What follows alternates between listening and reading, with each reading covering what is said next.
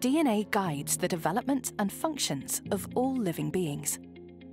Using artificial intelligence, scientists have now cracked the second code of life, by which DNA controls the activation of genes. Every cell in the human body contains the same genes, but distinct tissues express different subsets of them.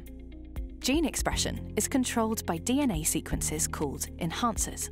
Enhancers switch specific genes on and off, driving the development of distinct tissues and organs, such as the brain, heart, or gut. The first enhancers were identified more than 40 years ago. Yet, until today, one could not predict their activity from DNA sequence, nor understand consequences of mutations or design enhancers that are active in specific tissues.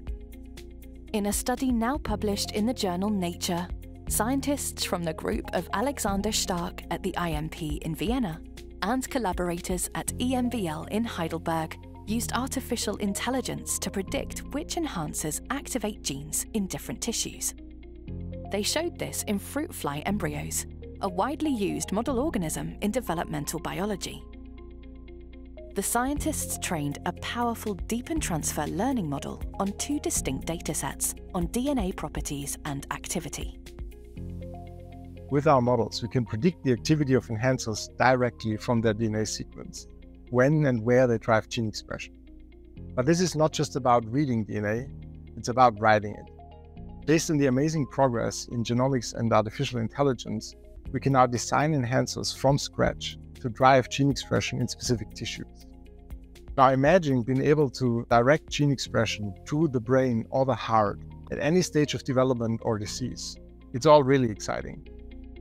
This work brings scientists a big step closer to understanding how DNA encodes life. Moreover, this breakthrough could also open opportunities in gene therapy or synthetic biology, fields in which the ability to switch certain genes on and off with high precision would be extremely valuable. This achievement sets the stage for a future where the design of enhancers and precise control of gene expression become a reality.